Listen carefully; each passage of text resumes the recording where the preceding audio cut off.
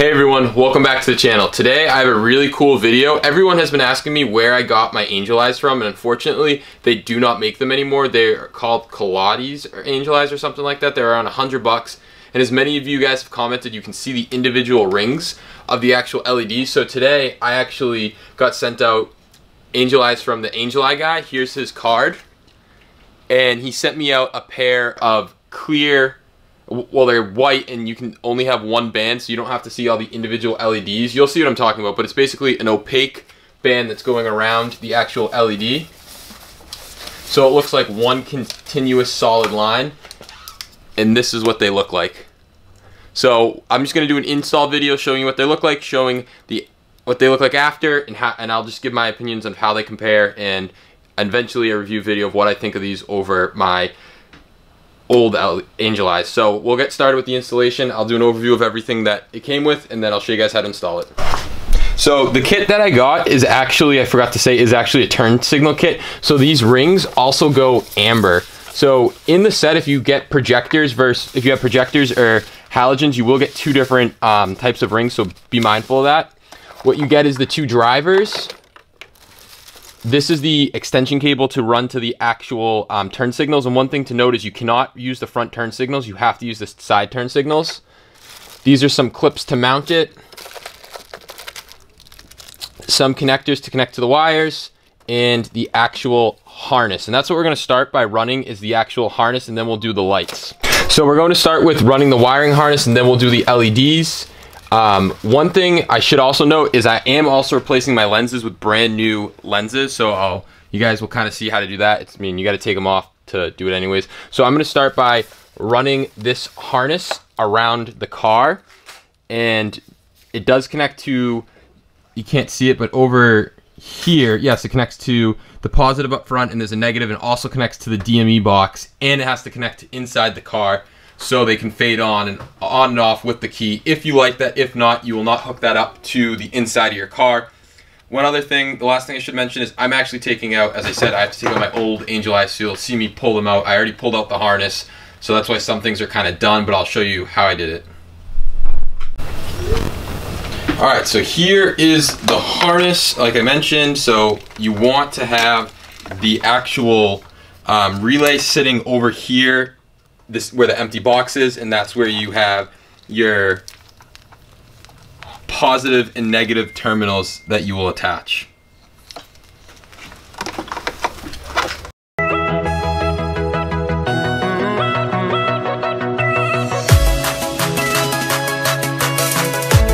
So now I'm taking the red,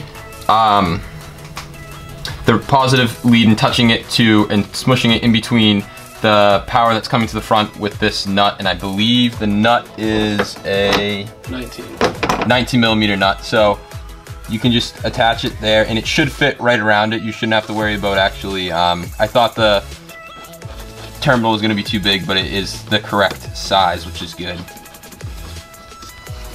And then you have a couple options for where you do want to put the negative. I'm going to put the negative down here on the other correct ground point, but some people do put it on the strut mount. I think this is a better spot to put it personally, so that's where I'm going to put it, and just make sure these are nice and tight.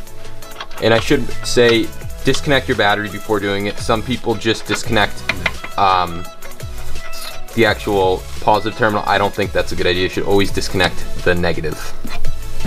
Okay, a couple more things to note. The white cable run to the inside of the cabin. This single black spade connector, well, the coated black and it's red on the inside, spaded connector is the one that goes to the DME. I'll show you where to hook that up. And then the long one with the negative and positive is for the right side angel eye, so you're gonna run it over here.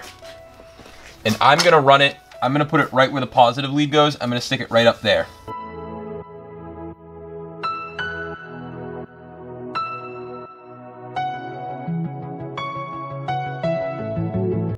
So the next thing you're gonna wanna do is route this cable, like I said, to the DME box with the other angel eye cable. So you want to remove right here, there's a plastic cover. It looks like this.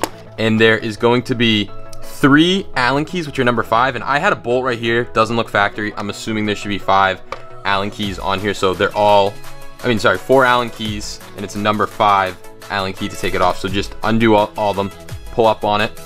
And then the next thing you wanna do is look for this cable. There's only one cable that's like that is red with a white stripe and yellow dots on it. You want to tap into that cable with one of these type style connectors, and it should come in the kit. You squeeze it around the cable and you plug in the spade connector into it like that. And since you can see where I already kind of went into it once because I had old Angel Eyes, which I'm not too happy about, but we're going to try to go in the same spot. So the next thing you're going to do is take this white wire, and this is only if you want the Angel Eyes to fade on and off when you unlock and lock your car, which most people do. You're going to take this white wire, and right here is part of the firewall. You're going to want to feed it through. You're going to have to take it out and cut it open with something. Mine has already been cut open because I've done this, so I'm going to feed it through, and then I'll show you how to grab it on the inside. 5 screws, the glove box just comes down. Be careful because you do have a connector right here, and you can leave the other one. The other one comes out through the bottom, or you can just leave it in place. And this is the one where we're going to tap into it. Now, the firewall is up in here. I gotta get down there and see where I can. It's gonna be hard to show where it actually is when we find out the precise location, and I'll show you guys where it is. All right, so you can kind of see where it comes through. Right up through there, you can see the rubber, and then you can see the wire. You just pull it through, and then we're gonna connect it. It is the red wire on this light. It's right here where we're splicing into. This is the old connector. We're gonna be using the new style where this just slides into it.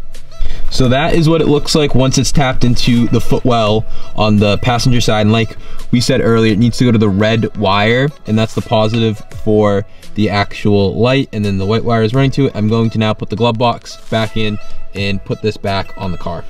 So it's now time to start removing the headlight. And to remove the headlight, if you have the screw and type of turn signals, which if you're doing this, you probably know what type you have, you're going to use a screwdriver. If not, you can pull it right out. So I have the screw and type, and just a Phillips head. You don't need to undo it all the way. Just loosen it up, because the actual Phillips head does not come out all the way.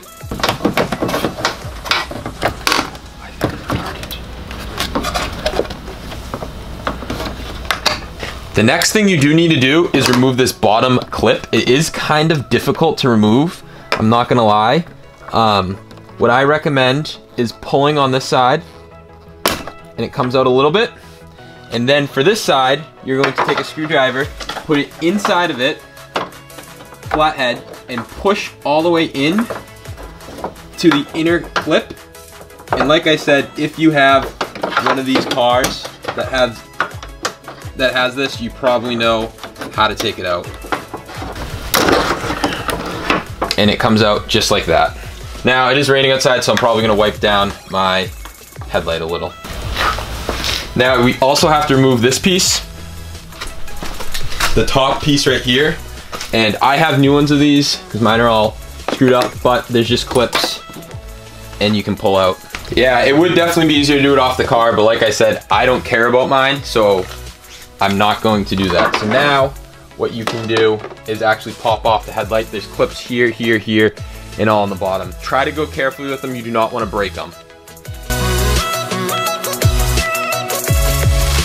And just like that, the headlight's off. And that's the wonderful design about the E46, is they were able to design a pair of headlights they could pull off and were not glued in, and they do not leak water. So now that that's off, the last thing you have to take off before you can actually put on the Angel Eyes is this ring. I'm actually going to be swapping mine to a black one because I think it looks better than the chrome. Be careful touching anything so you don't get it dirty. I'm gonna pause right now so I can take off my old rings, and then I'll be back to show how to do the new ones.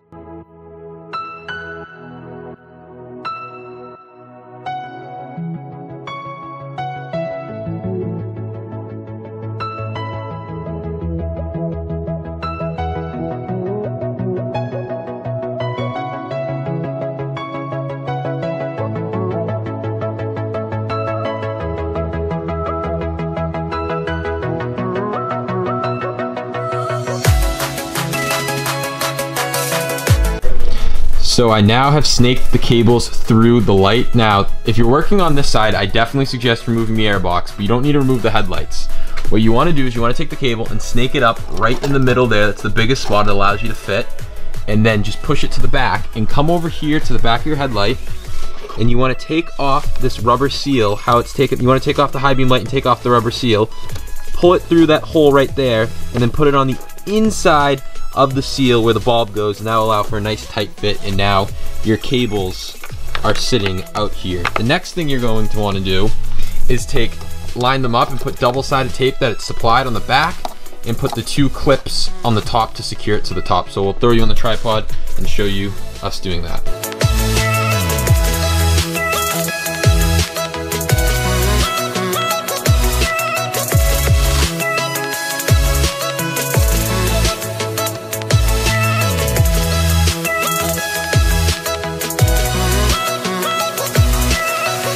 So now I put the sticky pieces of tape around the whole rings. Try to put it towards the inner side, as you can see. And now I'm going to do the low beam, and she's going to go on. The low beam lines up super well. I can't say the same for the high beam, at least on the projector style ones. It doesn't line up quite as nice. The projector style one, the low beam lines up like perfectly. But you're just going to have to try your best, play around with it, and try to get a good fitment.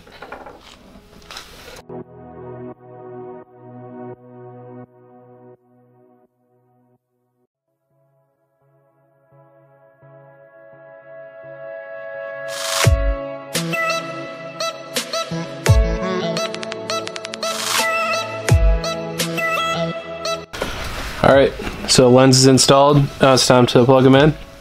For this, pretty easy. Take the 2 leads and just match them up to the wire we ran earlier. Same colors to the same colors. And then the actual leads coming off the Angel Eyes, they just plug in. They are keyed, so you have to match that up, but it's pretty simple. Just plug them in, see how it looks. Alright, so they're powered up. Look pretty good.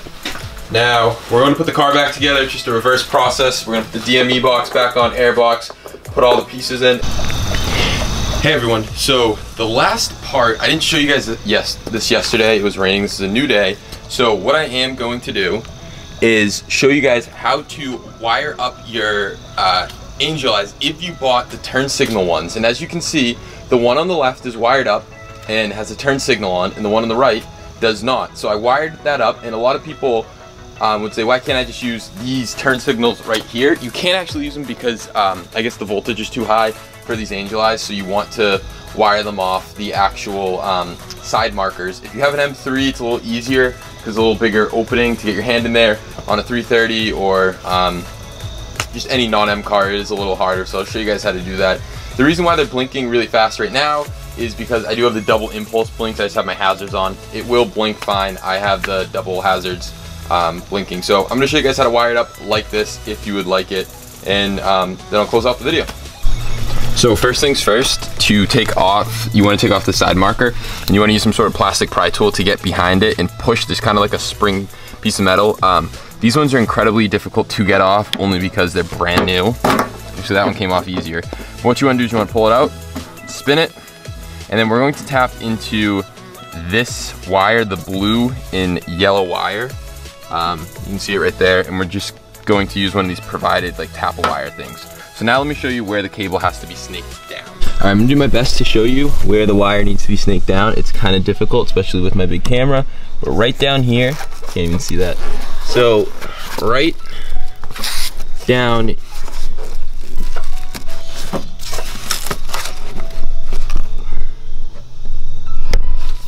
here, there is a hole. You can kind of see it right there. I know I have a lot of shit there, a lot of leaves and shit that I will clean out, but I don't have a leaf blower on me. But right down there, let's see if I can get the wire down there. Yeah, right down there, there's a little hole, and that's where you want to snake it through. Well, now you'll see where the wire is. The wire is was about right here, but your turn signal is all the way over there. So you kind of want to angle it this way down, and then you'll see it fall right in here. And I can't get, my fingers are too big to get in there, so I had to use the plastic pry tool, just scrape in there and pull it out. So I'm gonna do a time lapse real quick of me showing, well, me struggling to get it through because it is a little challenging.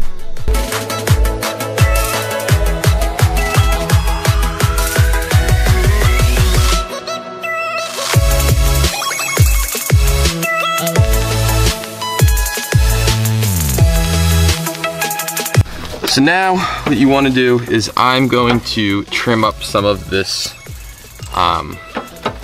wire harness protector, the way they wrapped it with some of this tape, and I'm just going to take my X-Acto knife very gently.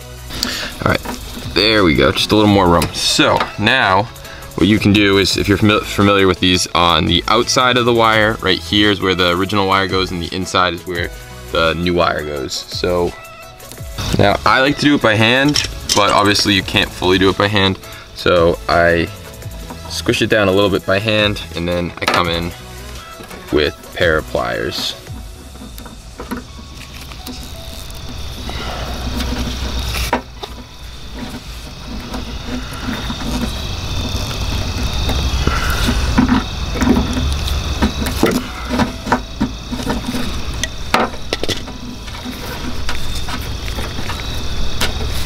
Once it's flush, you can shut the little piece that holds it all together. Just make sure both wires are making full contact, and then you are good to go to put this light back in the reverse way that it came out.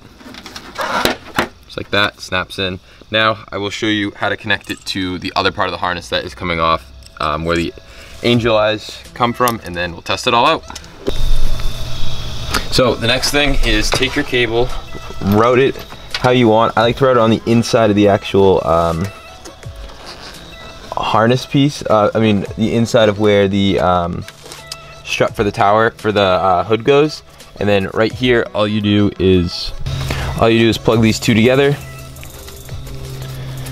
like that, and they go in, and then you can fix the wires how you want. I'm going to neaten all these up after I show you the finished results. I'm just going to use some black zip ties, make it look better, maybe put some Testa tape so it looks more OEM. So now let me show you the final result. So here is the final result. I put new lenses in so they look super clear, and I also put in the black inserts so they look amazing. I'll link these lenses down below. They are not genuine BMW. They are some aftermarket Chinese ones. I ceramic coated them so they look pretty good, but we'll see how they hold up in time. And I also put those black inserts in. These black inserts, unfortunately, are pretty expensive new, and I don't even know if you can get them new. I got them from the junkyard for literally $2. So there's that, and this is what they look like when you unlock the car. So they turn on orange only because that's how they're hooked up to the turn signal, so obviously they're gonna blink orange too. And then when I lock them, I think that looks so sick. And that's what they look like when they're on. They look absolutely beautiful. I think the solid rings look so much better than the individual rings. I will obviously link these exact ones, the solid rings one, in the description from the Angel Eye guy. They don't look bad when they're off. I was worried they're gonna look a little weird when they're off, but they look perfectly fine. So now let me show you what they look like with the turn signals on. Guys, this looks awesome when you have the turn signal on, that the angel eyes also are the turn signal too. If you want, you could even code out the turn signals or do something so they don't even blink and just use the angel eyes, but I think it looks so sick. It looks amazing. So I'm really happy that I did get the turn style ones instead of just the switchback style ones. The switchback style ones, you can turn them to be amber whenever you want, but these are the ones that tap. There's a little like switch it comes with. These are the ones that tap into the actual turn signals, as you just saw. That's it for this video. If you guys have any questions or any concerns about these angel eyes, please drop a comment down below and I will respond. I'm so happy with these as of now. If you guys want to see a review video, which I've already been using them for a little and I have nothing bad to say, so yes, I would highly recommend these. But if you guys have any concerns, any questions, drop them in the comments below. I'll be sure to answer them, and I'll catch you guys in the next video. Please subscribe. We just hit 15,000 subscribers. I'm so happy. Thank you guys for all the support and the continued support. Just please hit that subscribe button and please like this video if you enjoyed, and I'll catch you guys in the next one. Peace out.